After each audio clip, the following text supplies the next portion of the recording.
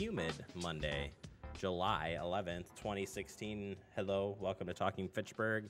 Another week, and as I look outside right now, you can just tell it's humid out there. Very humid. Yep. It looks pretty intense. The leaves are looking heavy, is what I would describe them as. They're all doing this like got like a haze out there, thing. you know. Yeah, it looks thick. The air looks thick. I don't enjoy it, but you know. I wasn't even gonna bring that up that you don't enjoy this. Yeah, it's okay. The weather doesn't exist to please me. I accept that. Yeah, you'd be all in trouble if that was. Oh, it would be a glorious time. It would be a glorious day if the weather was built just for me. You seem like somebody maybe needs to move to Alaska or something. Would be a glorious day. Yeah, see, Andrew knows. Alaska is, it's a beautiful place. I wouldn't mind living there. Seems great. Yeah. There's whales. There's bears. I'm thinking weather-wise. Oh, there's snow. There's dark. snow-covered peaks. I think it's just right up your alley. It is. Yeah. Yep. There you go. We will talk about the weather here today, along with got your Verona Road update and the Fitchburg Digest today, and our guest. We had Preston went out. Did you get birthday cake? Oh, I had some birthday cake. I did. Yeah, we had the old splash pad opening this weekend, so we'll not preview it, we recap it. So, and then of course your holidays to wrap things up today. We have so many guests this week. It's awesome. That is awesome. Yeah, so fun week. Stay tuned this week. On Friday, Andrew and I we did 4 different interviews on Friday. You guys were bebopping and scatting all over the town. Bebopping and scatting. Just right on down the street. Yep. We saw all of Fitchburg on Friday. Very good. That's all I can say. We saw all of it. So we'll bring you all of those stories because it's a busy weekend coming up. Yeah. So that's why is it ever? Yeah. Is it ever? So, but with that, we need to get to our headlines this morning, and we start off with that humidity out there. Whew, it's warm. Ooh, doggy. Ooh, doggy. Warmer air will surge into the area Monday, pushing high temperatures into the mid-80s to around 90. Whew, look at that. 86 to 90. Humid. Gotta love that humidity. Humidity levels will also be quite it's just going to be a lot. Dew points climbing around 70. That means heat index in the mid-90s in many areas of south central Wisconsin. A cold front will approach in the area later on Tuesday, which will bring an increased chance for thunderstorms. Yeah. Sounds like it's time to fire up the old air conditioner. Yeah. You know what I mean? Got to take care of that humidity, Jeremy. Right now I'm having my air conditioning check, so I'm making sure it's all good to go. It's a good time to do that. So, so some storms in the later part of the week. There could be a chance for severe weather again, so we'll keep our eye on that for you, and that will push through on Wednesday. Then the temperatures will drop a little bit for Thursday and Friday with highs in the 70s and 80s, so humidity levels will drop as well. So, did you get any rain up by you yesterday?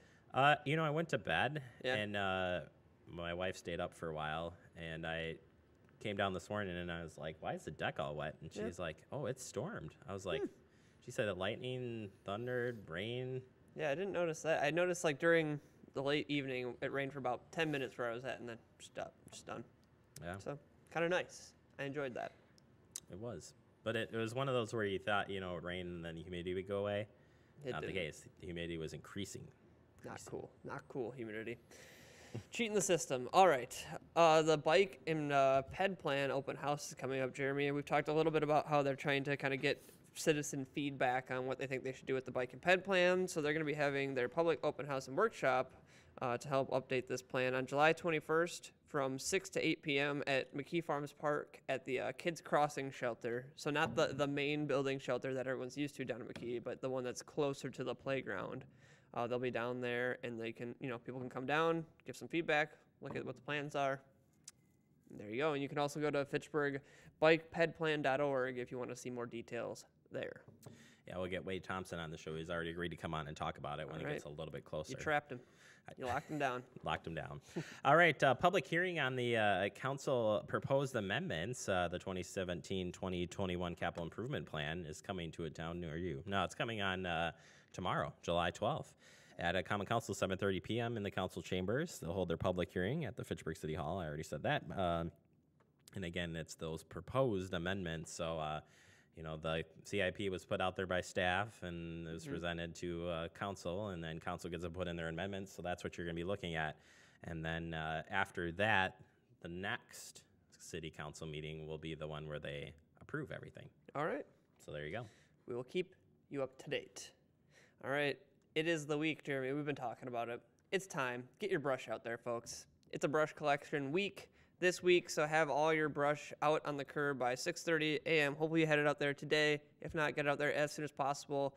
And if they don't pick up your brush right away, they will be coming by. Just remember the maximum length is 5 feet and the maximum branch diameter is 6 inches. And then lay it in an orderly fashion perpendicular to the curb so they can pick it up easily. There you go. If you want some visuals, you can check online, but I saw it on Facebook. The City of Fitchburg Facebook page has a pretty diagram of how you should lay those branches out. And I see when I was coming in today, one street, like every single household had branches out Hey, from they that must storm. be Talking Fitchburg fans, It's the same. I think between the storm and Talking Fitchburg, they got a lot of stuff out there. So there you go. All right. How about the Ellen Apartments ribbon cutting? That happens this week on Wednesday, July 13th. It's from 4 to 6 p.m. We're at Ellen Apartments, 6311 Corey Vista Drive, Fitchburg, Wisconsin.